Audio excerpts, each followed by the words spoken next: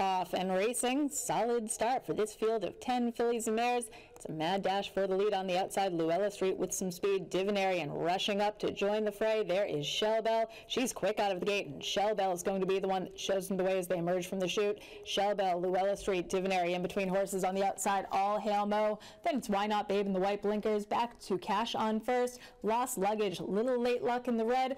Then it's 88 Keys and Royal Party is the early trailer. The opening quarter, 23-2. Shell Bell, she's quick enough to clear. She is about 2.5, 3 lengths over Divinary. Why Not Babe in third. Then it's Luella Street tracking in fourth. All Hail Mo back to Cash on first. Then it's Lost Luggage to the inside. Royal Party beginning to weave her way up the rail.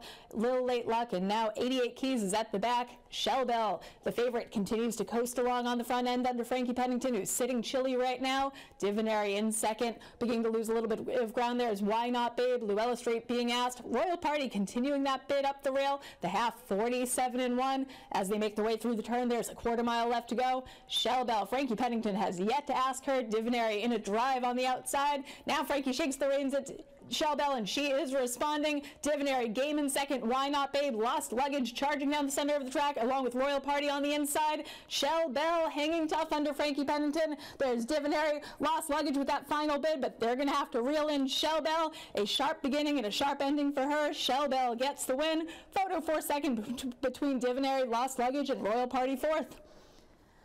Final time 128-2. Hold all tickets until race 5 is official.